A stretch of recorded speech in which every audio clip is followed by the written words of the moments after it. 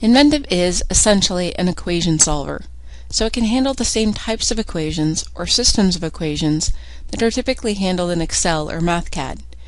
But what makes Enventive unique is that it also creates equations behind the scenes to represent geometry. So unlike CAD systems, which treat points and surfaces as having a specific location in space, Enventive treats geometry as systems of equations that describe how any point relates to any other point. And this allows the geometry to interact with other things. Forces, moments, friction, temperature, cost. Any physical parameter that can be calculated with an equation can also interact with the geometry. In fact, Enventive's equation-solving capability provides another powerful benefit. Enventive doesn't just calculate the mean value of a parameter, it also calculates a sigma value based on all of the contributors that affect that parameter. In this model, we're going to be looking at a typical tolerance stackup. This model shows a laparoscopic surgical device. First, we're going to look at the stackup between the handle and the trigger when the jaws are fully closed.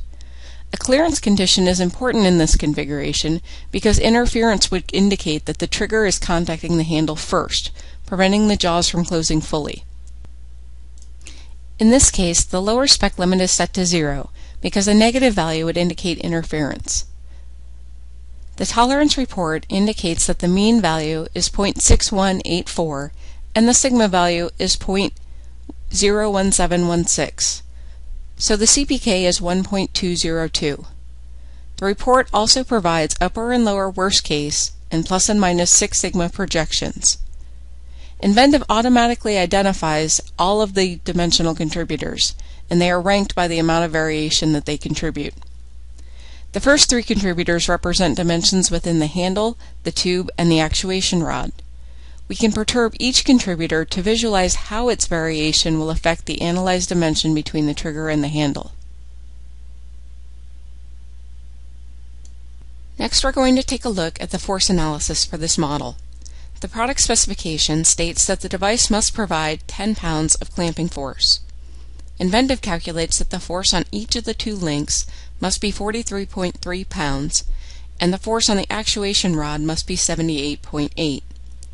The force that the user applies to the trigger will be 28.65 pounds nominally, but we're also interested in considering the variational limits.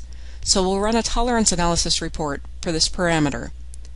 Enventive calculates an upper worst case limit of 34.67 and a 6 sigma projection of 33.4. We also need to consider how variation affects the loads on the links that drive the jaws.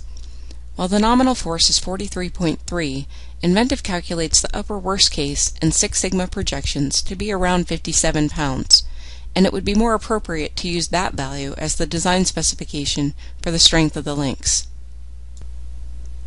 Thank you for taking the time to view this video demonstrating the tolerance analysis capabilities of Enventive.